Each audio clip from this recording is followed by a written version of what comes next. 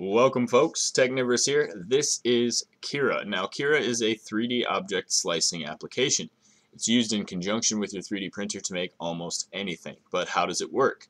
Stick around and find out. We'll go over each setting one by one, each in 5 minutes or less, and be sure to bookmark this playlist and hit that subscribe button.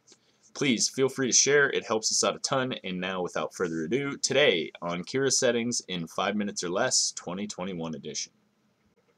Technivorous channel is brought to you by these fine Patreon supporters. Check us out on Patreon at patreon.com/technivorous. Alright folks, Technivorous here. I have decided to retrofit this video into the beginning of this playlist because I had a request from a viewer to let you guys know exactly how to access these settings, and since this is a beginner's tutorial settings playlist, that kind of makes sense to let you know how to access the settings that we're talking about. So today, this video is going to be short and sweet. We're just going to go over where to find and access the settings that we're talking about.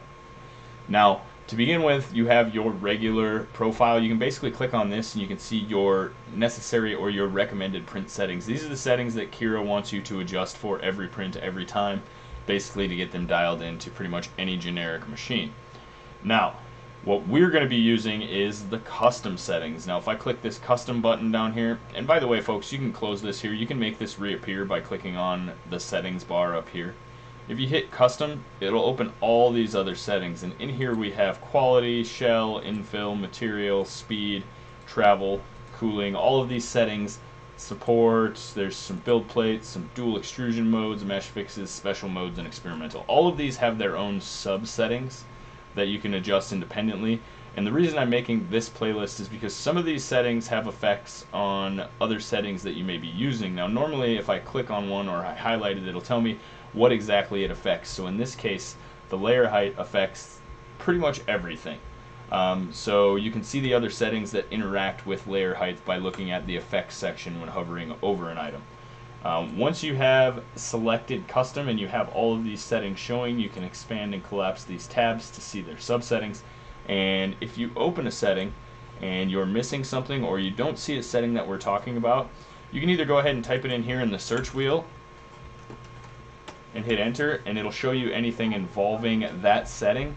Or if you still don't see it, what you're going to want to do is click on this gear wheel right here, and that'll bring up your setting visibility section. So if I go in here and do the same thing, this shows me all three of my stuff with draft shields. Now these other two, if I click on enable draft shield, it will allow me to change its sub settings, which would be these three underneath it. They don't show up with it disabled because you can't use them with it disabled. So Cura tries to do a good job of hiding the hierarchy, the stuff that you don't need when using your selected settings. So we can go back and go to, let's see if we can see, no base, I think it's spiralize. Yeah, so you can find any setting this way, and in most cases it'll find settings that are closely related to it but not exact either. So that's basically the gist of navigation for Cura and how to find the settings. Oh, I forgot to tell you how to turn it on. Basically, you want to make sure that the check mark is checked next to it, and if that check mark is checked, it will show up over here as long as its super settings are checked as well. So if I check support chunk line count but I don't check support chunk size, I won't see either of these because this is a subsetting of support chunk size. So pretty simple, quick and easy navigation tutorial for you here. We can go ahead and X this out and it'll bring back everything. And there you have it. Like I said, all the settings we're going to be discussing are in these subsections here.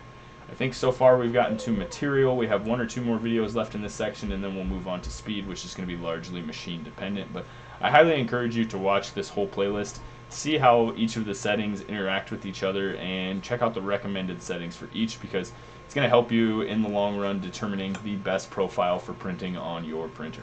That's going to be it for this one, guys. Technivorous out.